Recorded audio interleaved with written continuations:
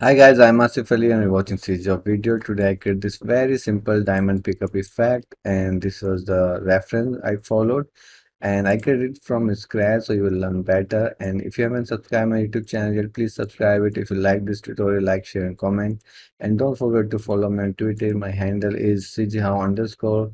Link is in the description and let's start this tutorial. CGHOW. CGHOW.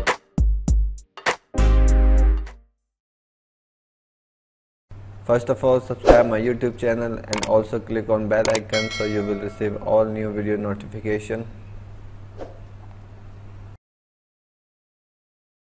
So this is the reference I found today on Pinterest. I'll put the link in description and this is a tiny diamond and this is just a fact from dribble and this can be used as a pickup effect in a game. So let's say this is a diamond pickup effect that we will create today. So let's create a mesh for this diamond. So I will create in Maya. I'll just take a slender and in slender you need to decrease the segments. Okay, like how many there are, then you need to take a one more edge, then scale it down from here. So I'll do the same. So I'll increase segment 1. Okay, and you can move this down, then scale it up like this, and you can delete the faces from top cap, then scale it down. So you can just merge these if you want, but I will not merge. I will just scale it because if you'll merge this UV also make a triangle here that I don't want. We have bottom, we have this, and also you can delete bottom if you want. And what you can do, I'll show you. You can delete this bottom if you want your UV good look good. You can just add one more edge. Oops, it's too many. So let's double click on it. Take a this one and just connect here one, and then you can scale it down also like this. Okay, and then from the side view, if I press 4, you can scale these all like this. So your UV will be like just a planar, and I'll scale this even more. Okay, so we have our diamond, and now I'll just fit the UVs, double click and normalize. Okay, so we have this thing, and now I'll also move this edge little up. You can just move it here and this one here. That it doesn't matter much here. Okay, so I'll just export it, and this is very small, so I will just make it little bigger, and then freeze and also delete the history if you are working in Maya. Desktop diamond. Okay, and also in here I will take a UV snapshot, and on desktop this is UV diamond. Okay, it is 2K PNG, and just apply and close. And now here I will create a folder and name it diamond pickup.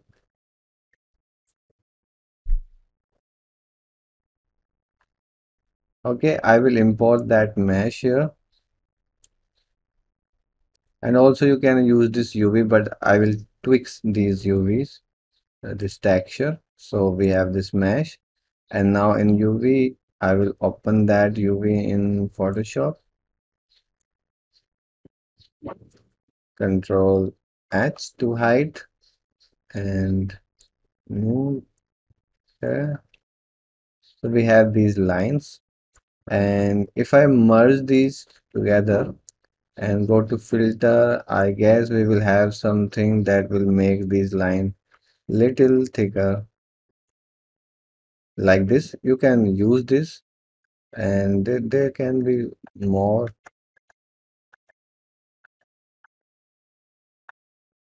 So I can just use this first one. We can edit this. We can even make that thicker. So I'll decrease this.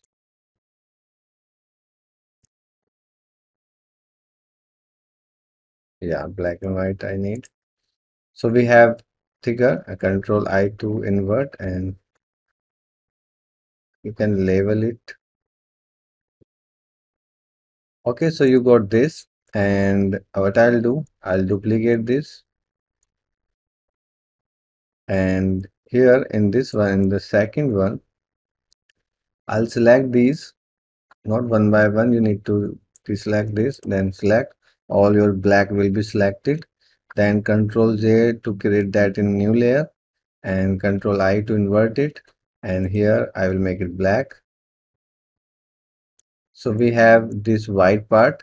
So what will I will do? I will invert it. It is black, and then I will go to blending option, and I will take inner glow, and we can decrease this to like this, because if you'll check this pink glow, we can create that.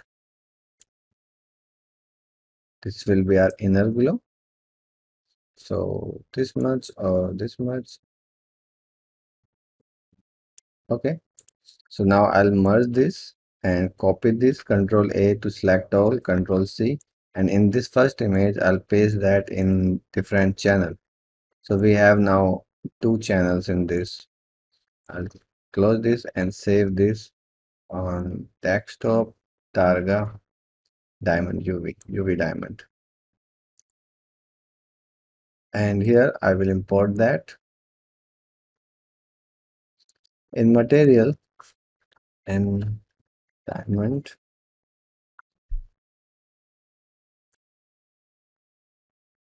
I'll select this diamond here to preview. Then I'll drag this, and this red channel will be our edge like this. But there is something wrong, and why it's not showing.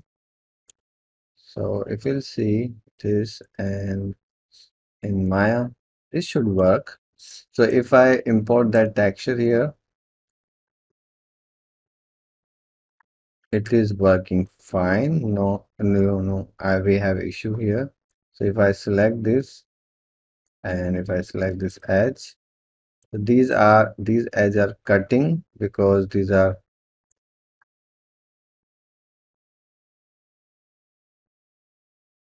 okay. Let me check in Photoshop. There should not be any issue. Why? I don't know why it's giving that issue. So if I just press U and add something on it,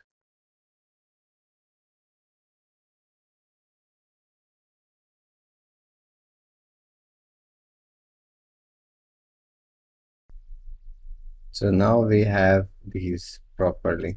Okay, so and now we can use this green channel also.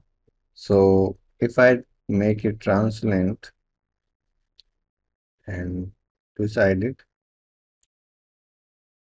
and I'll not multiply, I'll just add this green channel opacity.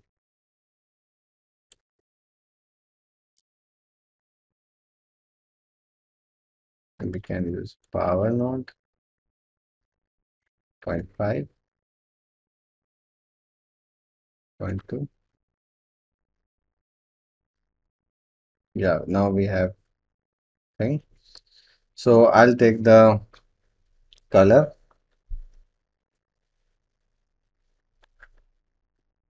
vector 3, and I'll just make it pink and then add this white on it. And here I will use clamp in opacity because I don't want the 0. I want 1 and maybe 0.1 like this.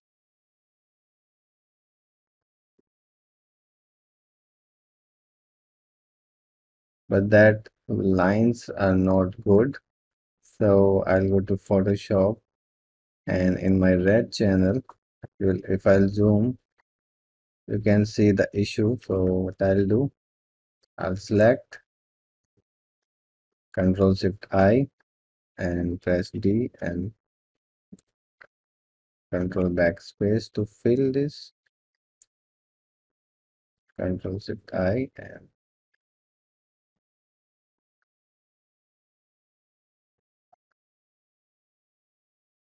that should fix the issue.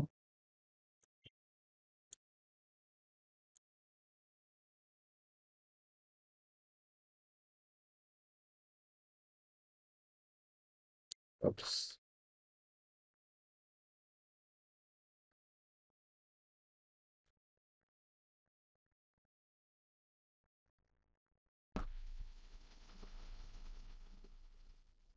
If that's not fixing your issue, you can just simply, because you have some value here, you can multiply and then take the saturate.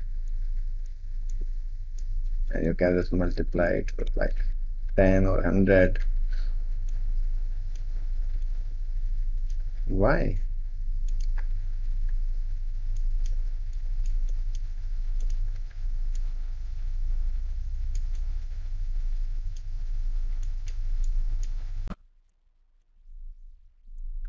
Okay, that will also add on opacity. So now it fixed. And this thing, I'll make it, I think, 1, 4.5. So we got almost same, but this 0.1 value, I'll make it 0.2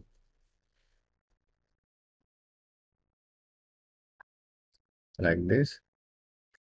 And this is very glowy, so you can just make this edge little hot before adding it here. You can make it like 100 or maybe 10.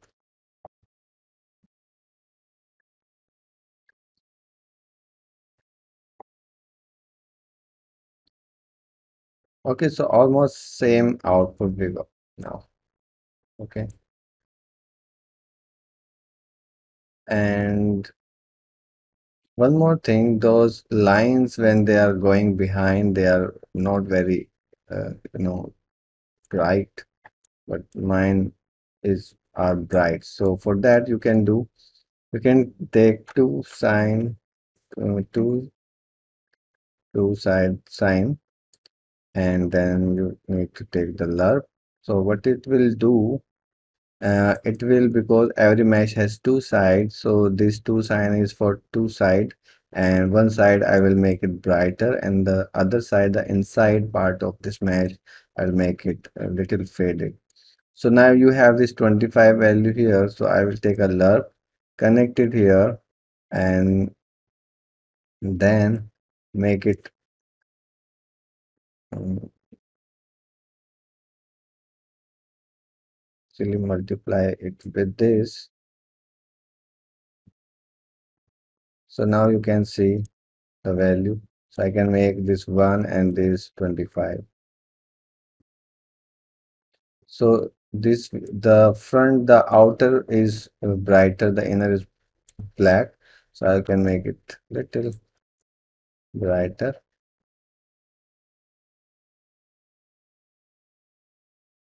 If this is still giving you issue, you can just make it 1 and 0.1, then again multiply here.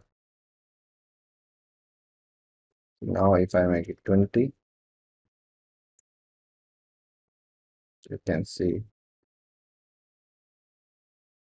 But these are becoming black, not like white. So if I take the saturate here,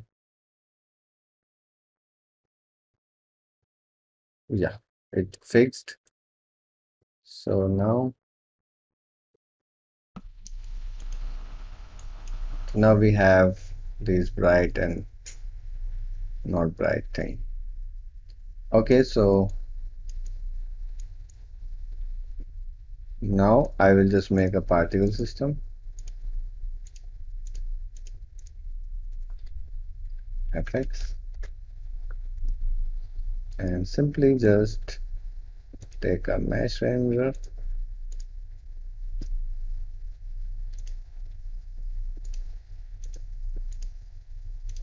and this material.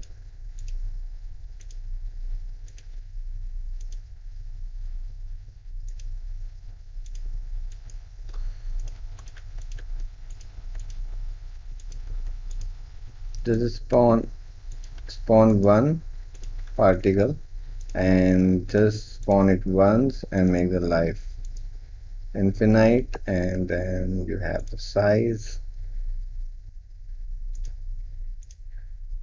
and then I'll take the update mesh orientation, and on z-axis I will rotate it. And why it's not visible, let's make it 10 and delete the gravity and drag, and they should be, it is very fast rotating. Just make it 0.1, then initial mesh rotation and none, make it 0.5, sorry, this one 0.5. Okay, so you got the main part. Then there's a second thing, this plus thing, and to create that, the best part will be to create a material or texture like this, which is dissolving. But in my case, I will create that from particles. So how I will do that? So let's say you have a texture or a material like this. So material, and let us say, and this is just a line. Okay, here this these plus has a rounded edge and then a cylindrical shape. So you can take a radial exponent and you can make the density like 50, and then take the radius like 0.1. Then you have the center point that you can change, like 0.5. 0.5 is center, but if you make it 0.4, it will go slightly left, and if you make it 0.6, it will go slightly down. So 0.3 to make it here, or maybe 0.2, 0.1. Let's try 0.1, 0.15. Then I'll just duplicate this, Control D, and we need same density, we need the same radius, but the different is. So this is 0.15, so that means you need to now do it 0.85. And if you will add these together, and this is actually, I think this is a long way to create this. You can simply have a texture like this and just create it. But now we need a line here. So for that, I'll take a texture coordinate, and then I'll subtract 0.5, then absolute, and then a channel, So you have now both channel. I need just one channel, uh, red. Then I'll take the step node. So now you can decide how wide your line should be.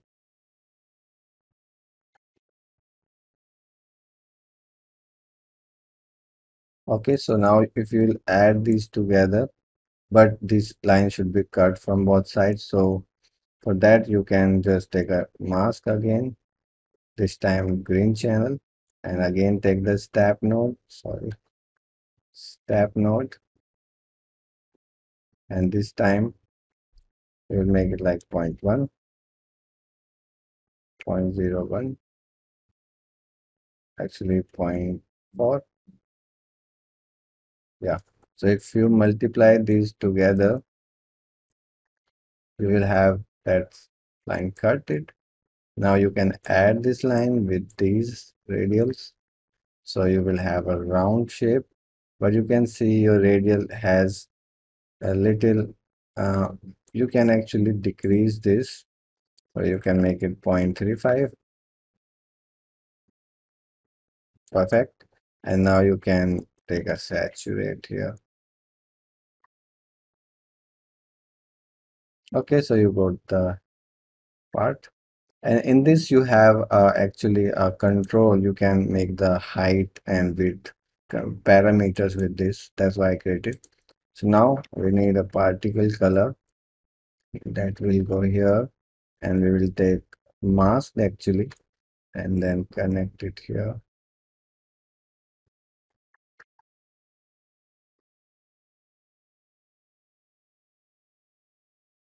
Okay, so you have this.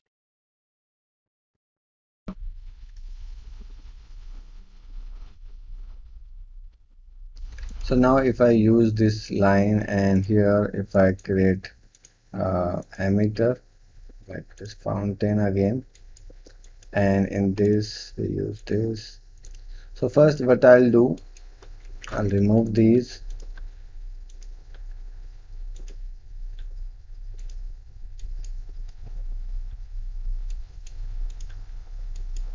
and I'll spawn use spawn burst and two particles. So you see these two particles overlapping, these are the, and they have random rotation. So if in the random rotation I make this direct normalized angle, and at 0 this is vertical, at 0.25 this should be horizontal. So if I use uniform, not random, if I use uniform A or B, then I can use 0 and 0.25, so it will make plus, but not every time. Sometime both will spawn on the 0, or sometime both will spawn on the 0.25. So for that, what you can do, you can multiply this with execution index, and then you can make this 0.25. So now every time they will spawn on the same, and let's make the same size. So every time they will spawn in a plus, okay, but this plus will not erode from the center. So what I'll do, we need actually more. So if I we need actually 1 2 3 4. So if I make it 4, and now here,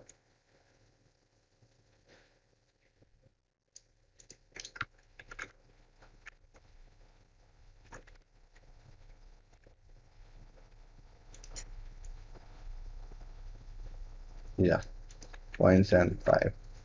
So now these are spawning like this, and if I scale the size, so size is now 10, and if I take this non-uniform, this is 10 10, and if I decrease, not this one,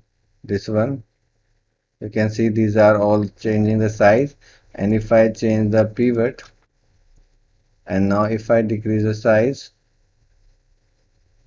okay, and if I make this pivot 1 instead of 0, if I change the size, oh yeah, 1,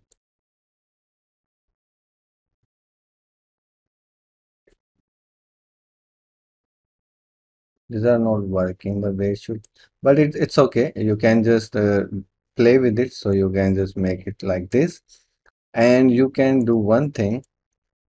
You can make this thing to dissolve and from only one side. So what you will do, you can pan this. So this thing. So if I add some value here and make a dynamic parameter, this is actually a very long way to create that simple effect, but you will learn something. Okay, so this is your offset. So now if let it say, so if I now use a dynamic parameter here and with the zero value, it is plus, but if I increasing, this line has offset.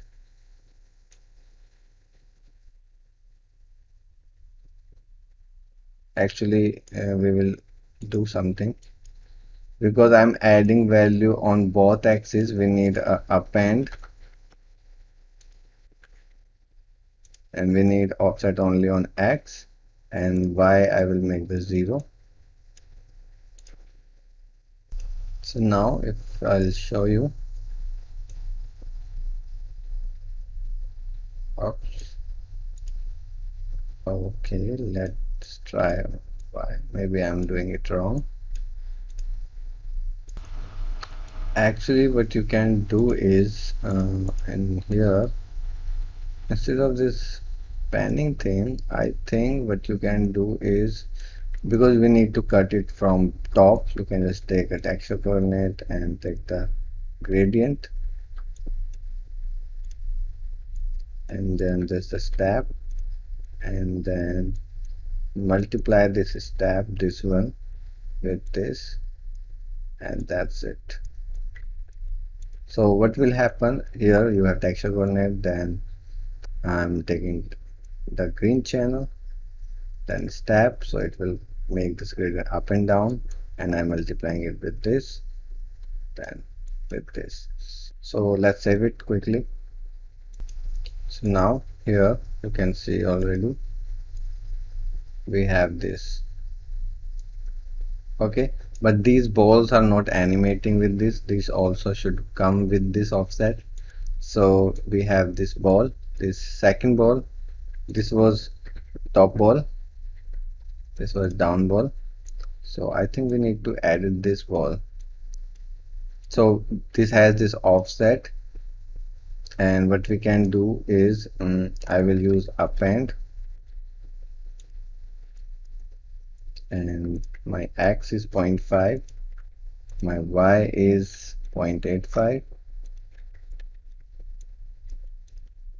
So connect here, and this offset, we will add this offset to our y, connect it here. Save this. Now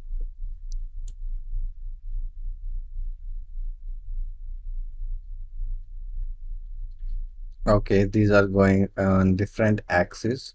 So I'll invert this offset, then add it here.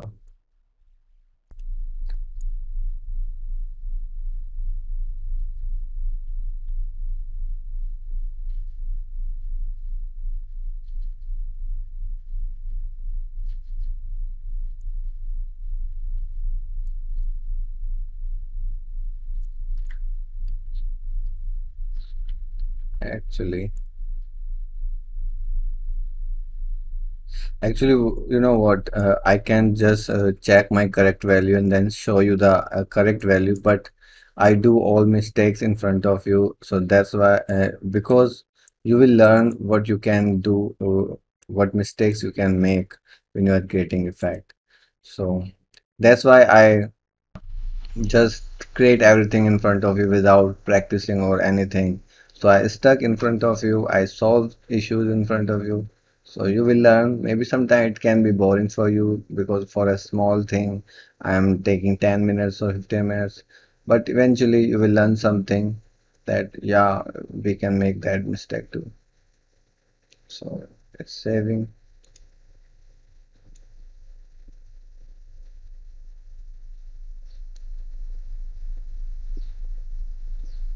Okay.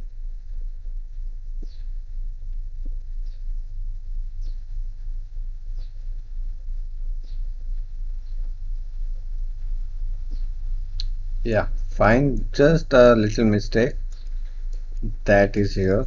We will invert this after this.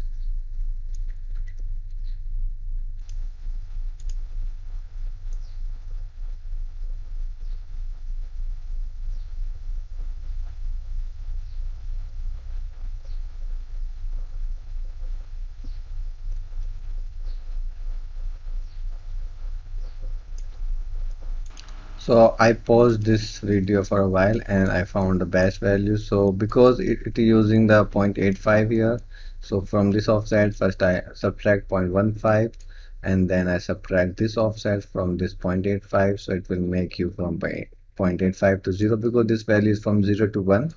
And when you subtract 0.15, it will remain from 0 to 0.85. And when you will subtract from 0 to 0.85, this will go from 0.85 to 0. And then I'm inverting this offset and going to step. These are the best value, and you see we have now this. So what will happen here, what we need actually, we need a dynamic parameter here from 0 to like 85.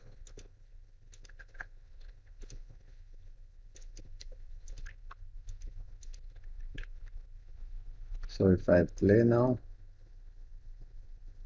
and we will make the life zero point 0.5 or zero point 0.8, but this is just a one, and here we have a random. So what we will do, I will create one more emitter fountain, and in this fountain I'll rename it as source, and then I'll remove these, and we have a sphere like 100 radius for now, and spawning rate maybe 10 for now, and I'll make the size of particle 0 so it will not be visible. And then we will create a persistent ID and then create a stage from here, not here. We will generate death location or event, anyone you can use, let's say death. And then here in the fountain one, we will now use the event handler, and we will use the death and the spawn particle, and then we will use here for. So if you can see now, if I'll hide this,